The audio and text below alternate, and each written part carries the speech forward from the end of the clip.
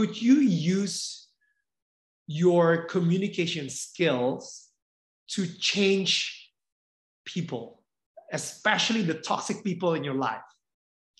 Right. I think changing people, I don't know that I start anymore. I think I used to start with the belief that that was possible. And in fact, was my responsibility. I don't anymore. I think my role as a communicator and a leader, Daniel, and I guess to a large degree, yours too, in all that you do, is this awareness that the best we can do is to share what we want to share as best as we can, do it well, and let that seed fall where it may. I go back to this idea that I've shifted my approach to humans from what I call an industrial approach to an agricultural approach. There are two main ways to approach growing people, helping people. One is industrial, one is agricultural. An industrial approach, I think, is more a manufacturing batch mentality. You know, I want 100 of these, which is why our education system in the West is so broken.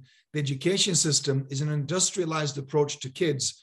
It's obsessed with box ticking and test results and exam results. It has no interest at all in the children's personal flourishing according to their own kinds of intelligence, because schools are obsessed with one kind of intelligence, academic. So right.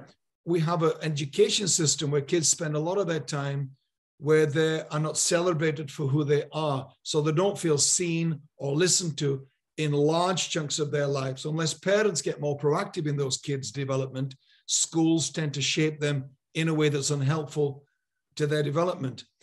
And so I think an agricultural approach where you sow a seed like a farmer does in people's lives, and then step back like Jesus did and let that soil condition do whatever it does in response to that seed, is a much better approach. So I don't try to change people by this manufacturing, compliance-based, force you into a mold mentality.